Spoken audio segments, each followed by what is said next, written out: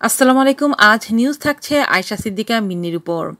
মিন্নিকে নিয়ে এখন পর্যন্ত যে সকল তথ্য পাওয়া গেল, চলুন জেনে নিই বিস্তারিত নিউজ থেকে।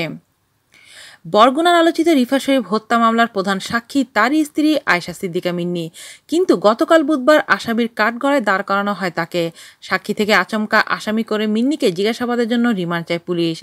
আবেদনের শুনানির পর আদালত 5 দিনের রিমান্ড মঞ্জুর করেন।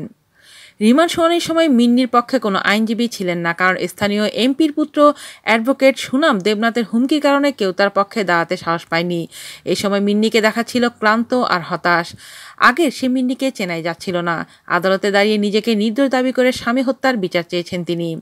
এদিকে মিন্নিকে আসামি হিসেবে গ্রেফতার পর রিফাত হত্যার বিচার সঠিক পথে আদৌ আগাবে কিনা তা নিয়ে দেখা দিয়েছে সংশয়। বিভিন্ন মহলের মানুষ এ সংশয় নিয়ে নড়েচড়ে বসেছে স্থায়ী কমিটি। মামলার প্রধান সাক্ষী মিন্নিকে হত্যাকাণ্ডে জড়িত হিসেবে গ্রেফতারের পেছনে প্রভাবশালী কারো প্ররোচনা রয়েছে কিনা গতকাল বিকেলে জাতীয় সংসদ ভবনে কমিটির বৈঠকে সে প্রশ্ন তোলেন একজন সংসদ সদস্য।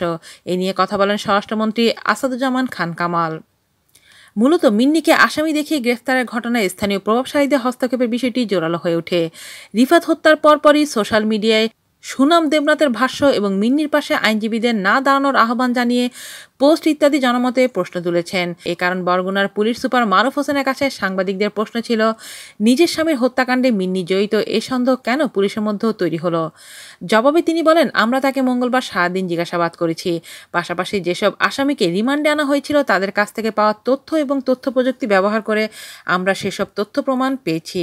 সবকিছু মিলিয়ে তার সংশ্লিষ্টতা প্রাথমিকভাবে সত্য বলে প্রতীয়মান হয়েছে।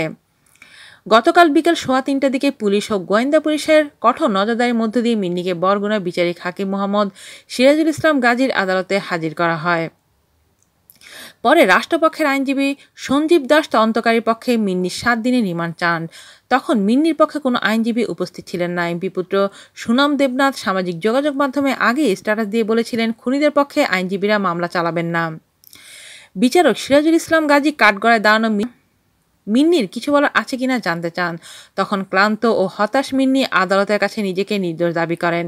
একই সঙ্গে বলেন, আমি আমার স্বামী রিফাত হত্যার বিচার চাই। আজ এ পর্যন্তই। আল্লাহ হাফেজ।